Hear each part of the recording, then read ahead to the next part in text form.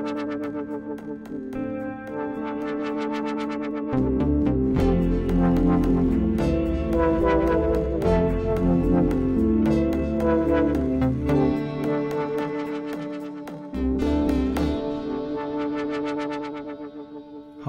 you're listening to Abstract Bioscience, a podcast about new and exciting research in biological sciences taking place across the Norwich Research Park and beyond. I'm Michael Pointer and... I'm James Burgon. This time I've teamed up with James, who hosts the Heredity Journal Podcast, to bring you the highlights from this year's Popgroup conference. Popgroup is the annual meeting of the Population Genetics Group of the Genetics Society, and this year the conference was hosted in Norwich as a collaboration between the Earlham Institute, the John Innes Centre and the University of East Anglia. Well, I say in Norwich, but unfortunately the surge in winter COVID cases put paid to that, and it was actually hosted on Zoom and Twitter. But that didn't detract from the quality of the science on display. So sit back and experience just a taste of the incredible diversity of research presented at this year's conference, as we hear from the outstanding plenary speakers and prize-winning students. But before we get into that, it's important to recognise the incredible effort that goes into organising an event like this. So to start with, I spoke to two of the organisers, Dr. Mark McMullen from the Earlham Institute and Professor Dave Richardson from the University of East Anglia. So you're nearly a week out from hosting an online conference. I thought it was great. How did it feel from your side of the table? My genuine perspective is that it went really well. The numbers in the conference stayed high. It was really well attended. I was really pleased with that. The numbers in each room stayed high. And the questions were kind of, they were always there. This sort of the brain drain at the end of the day didn't really come. So I feel like it went really well. I don't know what you feel, Dave. I think academically it went very well. And I think that's partly because we got the balance right on a few things. Like a few of the conferences I've been to online have been a bit too heavy, a bit too intense. I think by having a less crowded timetable, slightly longer breaks for questions, slightly more breaks, allowed people time to reflect and to ask questions. And so that worked well, I think. Mm-hmm. Yeah, I think it definitely wasn't as grueling as some other online conferences. The slots were sort of 3 or 4 talks long, weren't they? And that was quite manageable. Yeah, people said that 3 talks in a slot was about right and they could keep their concentration. And even technically, it seemed like it went pretty smoothly. If I had a discussion point about platforms and link to the Twitter, yes, I think the Twitter presentations went really well. I actually prefer them to posters. But I wish there'd been some way to integrate that more with the main Zoom level conferences. I don't know how you would do it, but maybe someone presenting the tweets very quickly could be done. But I like the fact that, when you do those Twitter presentations, it really allows a very graphic exploration of a paper or a study, and it's out there. So people from the other conferences can see it. You can get feedback for a lot longer than just doing a poster presentation. Yeah, it includes a lot more of your community as well. Like if you're linking in collaborators, or in the case of a PhD student with me, it was industrial collaborators, they can see that that's going on. And a poster in a conference is quite well exposed within that set of people, but actually its reach is completely restricted to that conference. And the reach of these tweets, and they were really nice. They're really kind of detailed in the sense that you can really dig into things because everything's quite well linked, but also bite-sized that you can kind of just read through them. It's a really nice format. I think future conferences with posters should consider having those as well, or having something like that. Yeah. For next The time. other thing we got a lot of good feedback, mainly from conference people, was putting the early career researchers talks before the plenaries. That really got a big buzz around it, actually. Yeah, I thought that was a really nice idea. Yeah, when you realise that the student that won the best talk last year was suddenly talking to like 350 people at the beginning of a conference, that was pretty big. Yeah, I was kind of excited and nervous for them. What an opportunity. I really loved that. And one of the things I love about Popgroup actually is the way that it kind of gets a little bit of a flavour of the place and the people that organise it. And so I wouldn't want to make anything about Popgroup prescriptive, because it's nice that each new iteration is slightly different, but Oh, I'd love to see more of that. I really would. Yeah, I interviewed Anna Hewitt, who won the Student Talk Prize this year, and she was both excited and terrified at the prospect that might happen next year. We'll hear from Anna Hewitt in just a bit, but first of all, let's explore some of the biggest talks at Popgroup, the plenaries. Plenaries are invited talks that bring the entire conference together, and this year, like always, they showcased an incredible range of scientific endeavour. Let's start by hearing from the two plenary speakers who presented on the first day of the conference, Dr. Alex Su from the University of East Anglia and Professor Eva Stukenbrock from the University of Kiel.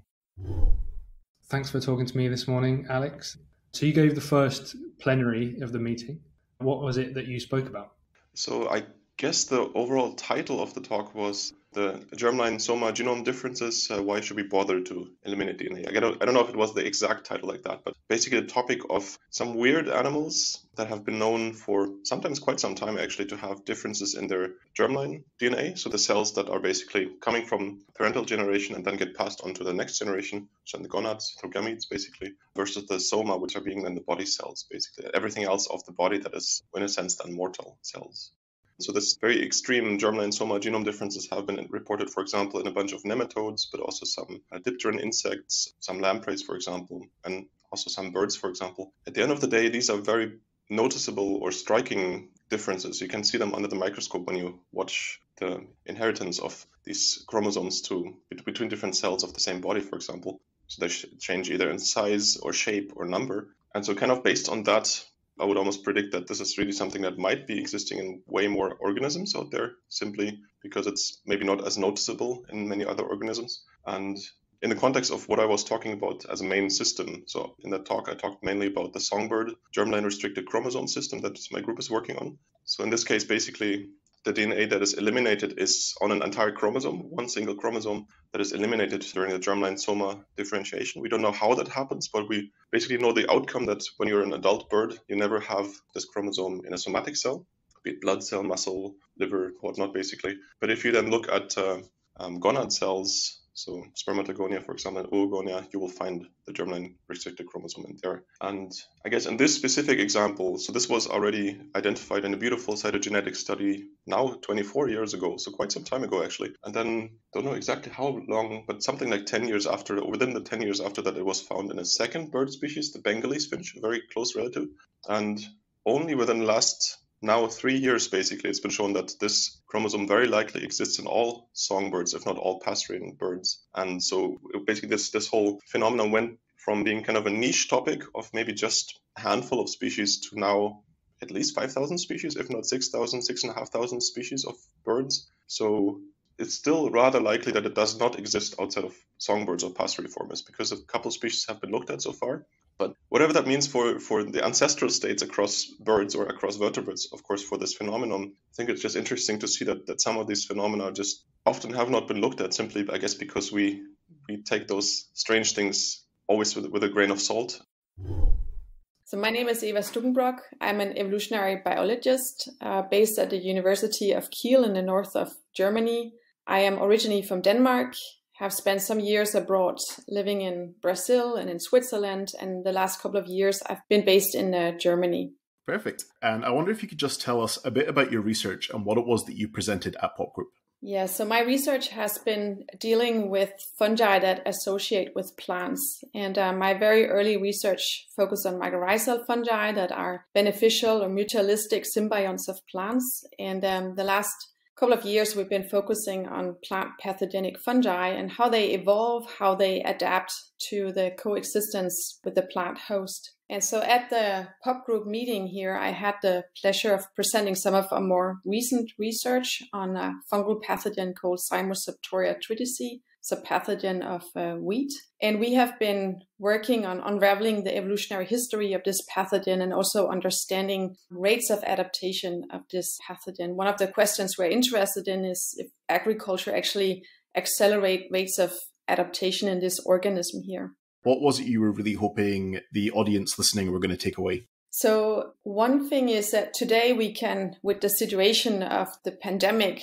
every day we actually read about genetic variants of SARS-CoV-2, read about dynamics in space and time of genetic variants. And I think that is a very good example of how important it is to study the evolutionary dynamic of infectious disease-causing agents. And just to make a link here, so that's sort of what we are trying to do for an agricultural pathogen. And this is, of course, something that has important applied aspect, but also is a lot of fun in terms of understanding basic biology of this organism. And a second thing I can mention here is that this fungus Cymoseptoria tritici also has a lot of interesting genetic features, such as selfish chromosomes, and shows a lot of presence-absence dynamic and transposable element dynamics. So there's a lot of, let's say, interesting aspects of the population genetics and genetic mechanism per se in studying this organism here.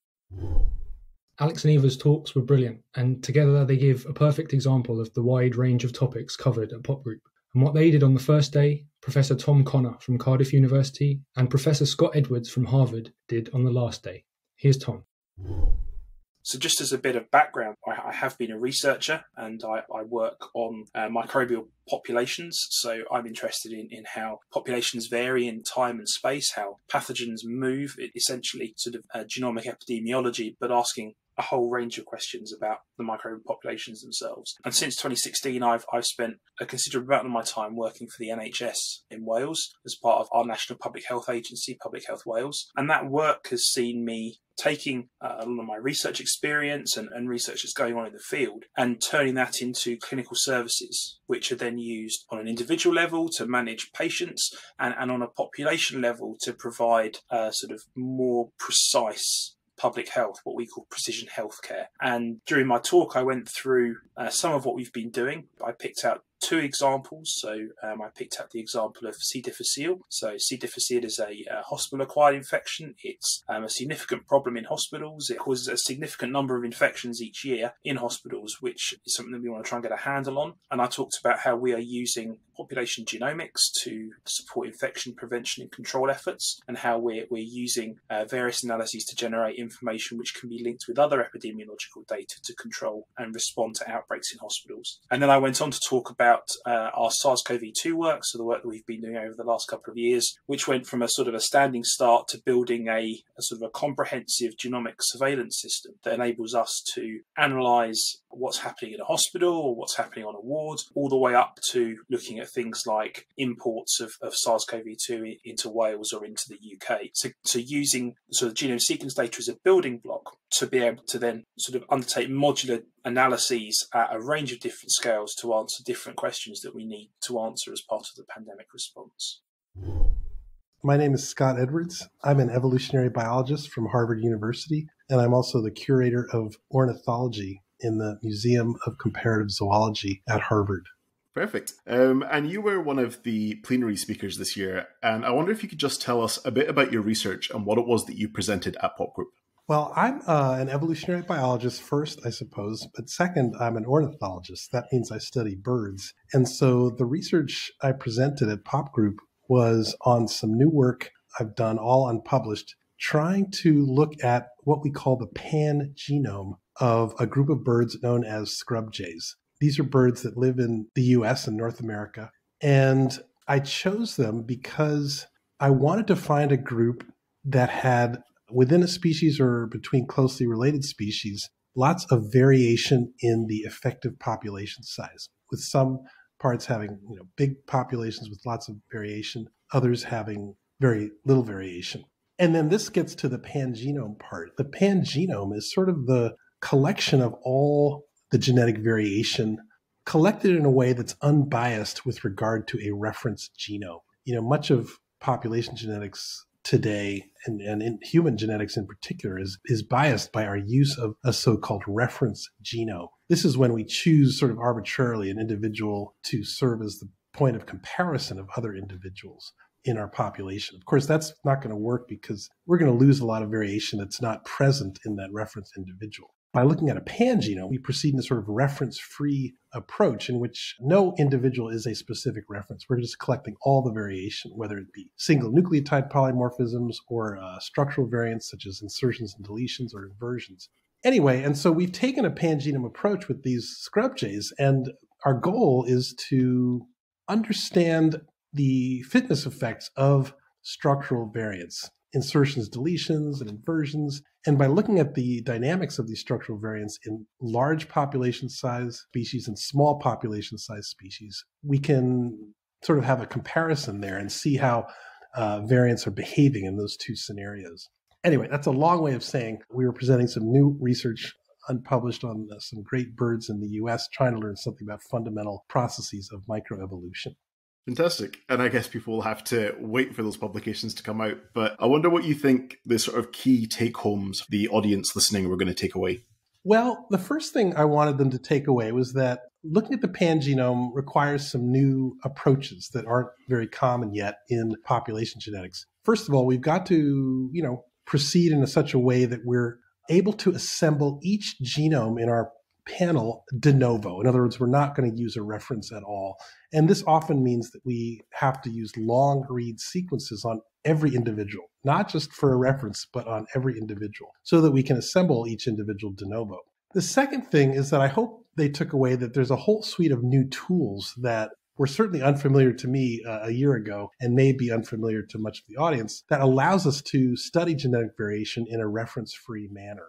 And this, I think, would be of interest not just to ornithologists, of course, but to all evolutionary biologists. And these are new statistical tools, new ways of generating so-called pangenome graphs, which are ways of capturing all the genetic variation in a population. And it's very exciting. And frankly, terra incognita, it's a very rapidly evolving field. And it's just very exciting. And then the last point I was hoping people would take away is that the pangenome approach is not only novel from a technical standpoint, but is profoundly more inclusive, I would say, than our traditional approaches. Remember, our traditional way of doing next generation PopGen is to take a reference individual and map other individuals to that individual. Well, this is going to be biased. And sadly, I think it's already caused biases in fields that really matter for human health and well-being, such as medical genetics. By taking a pangenome approach, we remove many of those biases. And I think the end product is frankly more inclusive. It's acknowledging that every individual in the study has an importance, and there's no one individual that's more important than any others. And although when applied to birds, this might be sort of quaint, I think when applied to humans, it has a really quite a profound message that is a positive one, and that I think will be good not only for the science, but for the well-being of people in general. And so those are the sort of the main takeaways I hope people got from my talk. The plenaries are amazing talks that bring the conference together as one to share a common experience. Another talk that did that was given by the most recent winner of the Sir Kenneth Mather Memorial Prize, Dr. Robert Hillary. This prize is given to a BSc, MSc or PhD student from a UK university or research organisation who has shown outstanding performance in the area of quantitative or population genetics. So my name is Robert Hillary and I'm a postdoctoral researcher at the Institute of Genetics and Cancer in Edinburgh, and I did my PhD there too, and I just finished this recently. I did this under the supervision of Riccardo Marioni, and we mostly worked on dementia. And I myself come from County Clare in the west of Ireland from a farming background, and science and academia weren't the obvious choice for me, but I was very fortunate to be able to stick with it, and I've really enjoyed starting as a postdoc. So I presented on my PhD thesis, and this was largely broken into two streams of research, but they were connected by trying to identify blood biomarkers of cognitive decline and brain disease. So the first stream of research was trying to understand why we all differ in our blood protein levels. And this matters because blood proteins are key drug targets and indicators of disease, such as dementia. In other words, they're biomarkers.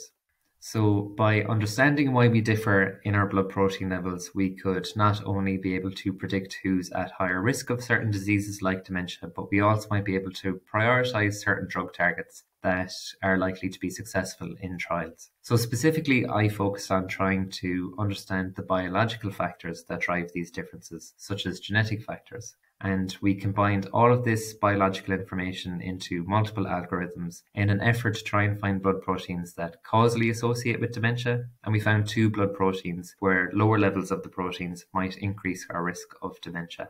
And the second stream of research focused on an exciting area of trying to predict people's biological age. So two people who have the same chronological age or candles on their birthday cake might have very different biological ages and risks for different diseases. And we're able to predict biological age by looking at a process in our cells called DNA methylation.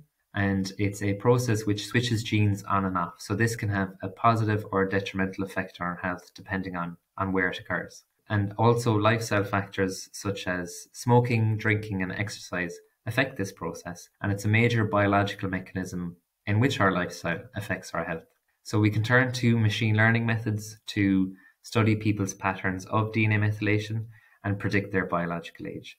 A major biological aging measure came out in 2019 and it's called Grim Age. And it was named Grim Age because higher values meant grim news. It's a blood-based predictor of our risk of mortality, which can sound quite scary, but it doesn't predict when we're going to die. It's simply just good at tracking people with poorer health versus people with better health. And of course, those with poor health overall are likely to live fewer years than those with better health. What we found is that this predictor of biological age, Grim Age, also associates with poor brain health, and it can predict the future onset of lung disease, heart disease, and diabetes. And if I had one take-home message based on my PhD, it's that looking at multiple types of biological data is better than looking at just one alone in terms of predicting our health and disease. Of course, it's not all invited speakers, and a lot of the talks at Popgroup are given by early career researchers. To celebrate this, each year students who give the best talk and create the best poster are recognised with prizes. Although this year, the best poster has morphed into the best Twitter flash presentation. This year's student winners were Anna Hewitt from the University of Edinburgh and Harrison Ostrich. And somewhat remarkably, it turns out that these two actually sat next to each other in high school biology. Let's hear what they're up to now. Hi Anna, thanks for joining me. And first of all, big congratulations on winning the Student Talk Prize. Was this your first Popgroup, or are you a veteran?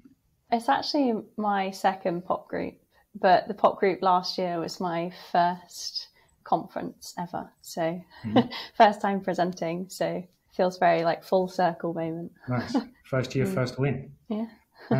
So what was it that you were speaking about? So I was talking about runs of homozygosity in the red deer on run. And I basically found these areas called like ROH hotspots, or runs of homozygosity hotspots. And I was sort of trying to determine what was causing these regions. So could it be like selection or recombination rate or population history?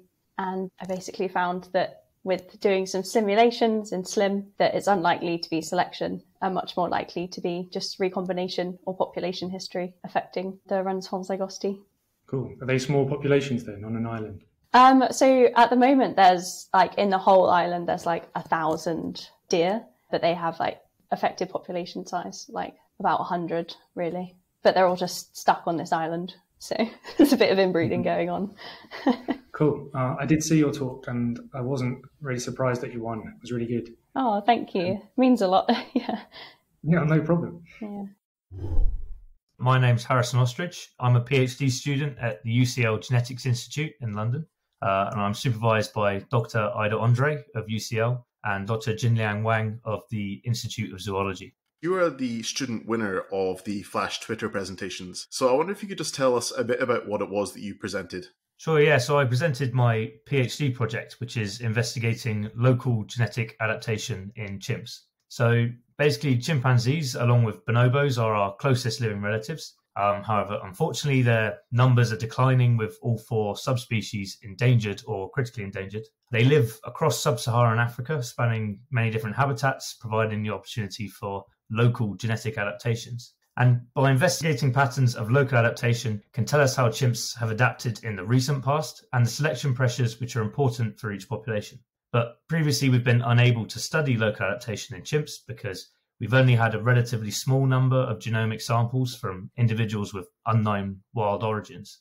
So to address this, the PANAF consortium was set up to coordinate the collection of a huge amount of data on the chimps and their environment from across the range of all 4 subspecies, including 828 biological samples from wild individuals.